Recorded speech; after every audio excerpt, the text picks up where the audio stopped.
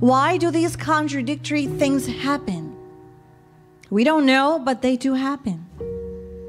For example, a mother lovingly embraces her child who has returned home from school as he was away from her since morning. So the mother lovingly embraces her son, and a little while later, she tells the boy, go out and play.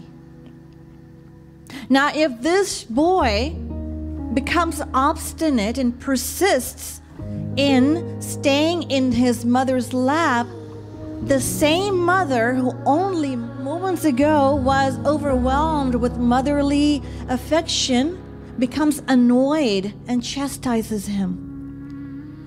The same is in the case of husband and wife. The husband who wants to give his own very life for his wife, a few days later may turn hostile toward her, even thinking to take her life. Though we know this to be true, we never stop to reflect on the nature of the world as being a peculiar form of play acting. Our condition is like that insane man who swallows dirt and keeps throwing it up again and again. Endless lifetimes have passed, and still we proudly proclaim that we are wise and not ignorant.